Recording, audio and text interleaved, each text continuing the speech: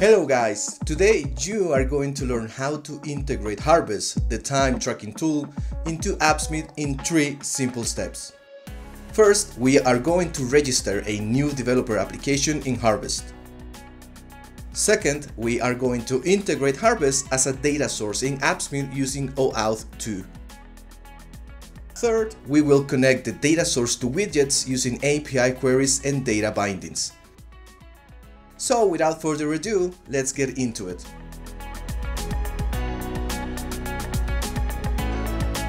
Okay, let's go to id.getharvest.com and log in with your credentials. I'm going to use Google because that's what I use to log into Harvest.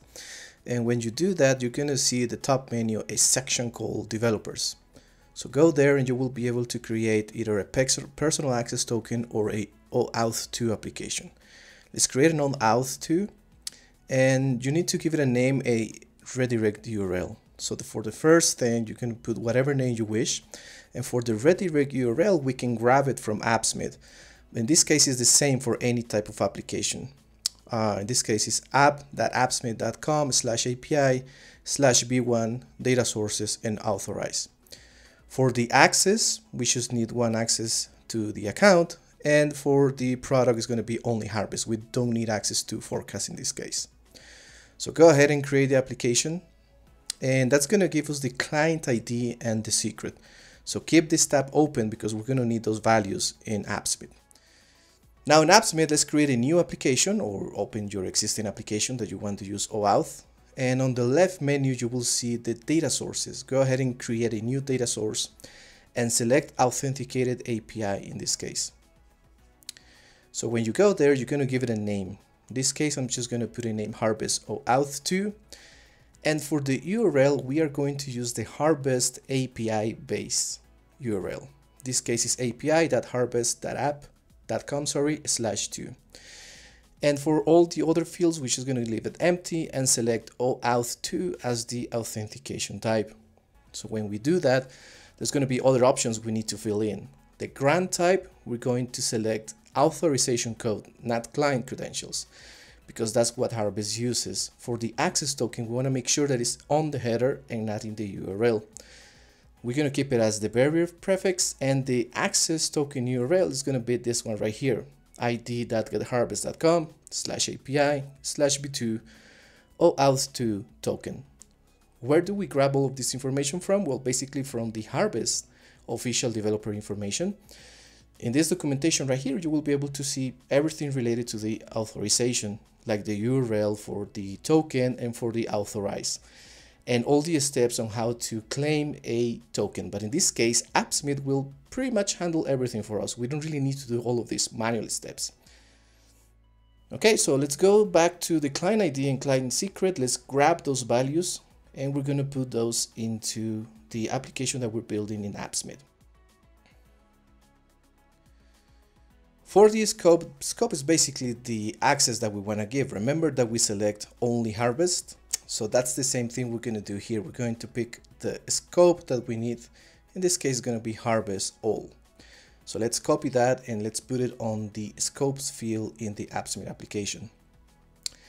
This is very important. Let's make sure that you select send credentials in the body and not in the authentication header, because that's what Harvest needs. And lastly, let's select the authorized endpoint that we got from the Harvest documentation for the authorization. And here you can see the redirect URL that I showed before. Well, this is where we grab it. And that's pretty much it. So now what we can do is go down below and you're going to see this button here, which says Save and Authorize. Go ahead and click that button and it's going to drive us to the Harvest application. It's going to request us for permissions. We're going to obviously authorize it, clicking on that green button. And when we do that, it's going to go back to Appsmith with the authorization, and that's it. The authorization was successful, and now we can use this data source to connect to any of the endpoints. So we can do that by creating a new query. In the left menu, go to the new query and select the Harvest OAuth query as the data source that we just created. So when we do that, Appsmith is going to pre-fill the endpoint that we created at the beginning. So that's very useful for us, our case, right? So let's give it a name to this query. I'm going to call it get user details. And by this, I'm going to be calling the harvest endpoint, get my information, and basically show it on a screen. I can go ahead and get the Postman collection from harvest, and you can see all of the endpoints are there. A lot of endpoints that we can use for application, but in this case, I'm going to use this one to retrieve the current authorization.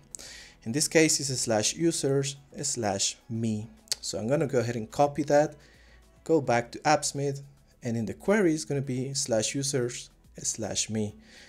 Now click on the run button, and this is going to run something very similar to Postman. It's going to make the request and it's going to store the JSON. So here it is, the payload JSON from harvest using the authentication that we defined in the previous steps. So now we can go actually connect this data source to widgets. For this example, I'm going to use an image. I want to showcase the avatar from my account in harvest in the canvas here. So let's drag and drop the image, and in the default image field right here, I'm going to delete what it has already, and I'm going to use the curly brackets and call the query that we created, which name was get user details, and Appsmith is going to pre-fill with the data value. And also we can see the preview of the JSON payload here, so this is super useful to understand what name of the field I want to put in here. So in this case, I want the avatar URL, which has the URL of my profile picture, and there it is. By just selecting that, we can see our picture over there, and we can start doing the same with any other type of data fields that we want. And the procedure is the same for any type of query. We just go, grab the endpoint, we use the authorization that we define, and then we can bind any of the data fields or create custom logic with JavaScript objects. So here I also put my first name and last name, and I can continue doing this with any other fields. Just to show you, here is an example of a bigger and more complex application that we built with Harvest. It's pulling data from multiple endpoints, it's showcasing graphs, it's showcasing data, it's showcasing tables, and it's also showing some of the information about a given customer projects in Harvest. So that's it. That's how you integrate OAuth2 from Harvest into Appsmith in 3 simple steps.